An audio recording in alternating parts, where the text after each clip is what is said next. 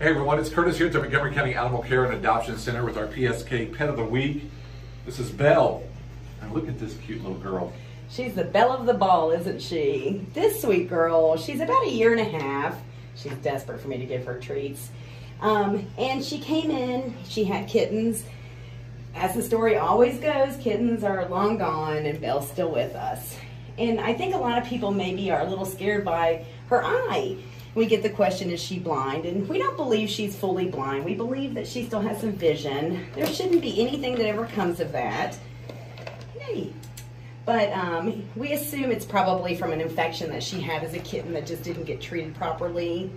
But when I say that it doesn't cause any issues with her, I mean it. She is just such a sweet, young, curious kitty. I think she'd make a great family pet. And so we're a little bumfuzzled about why she's still here with us, but nonetheless she is, and so we're going to talk about her today and hopefully get her out of here. How old do you think she is? About 1.5 years. About 1.5 years. She's small. She is small. She's a petite cat. She'll always, this is her size. She had 4 babies, and actually she had 6 babies, and she was a wonderful kitty mom. And so it's her time to shine, you know. She needs to be in a home, out of this place, where she can get pets all day long and lay in a ray of sunshine. That's exactly right.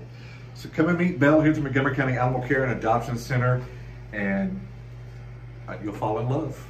Thank you, Kelly. Thank you.